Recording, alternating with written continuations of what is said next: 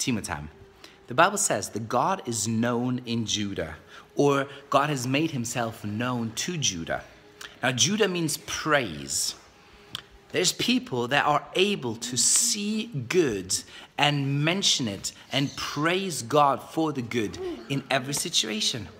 Now, not everything is fun in life. That's not what I'm talking about. There's some very serious issues that need addressing, that need fixing, that need hope. But our cynicism isn't helpful in those moments at all. In fact, cynicism is never really helpful, because all I can do is negate the things that would actually bring joy, bring hope, bring breakthrough, bring the solution.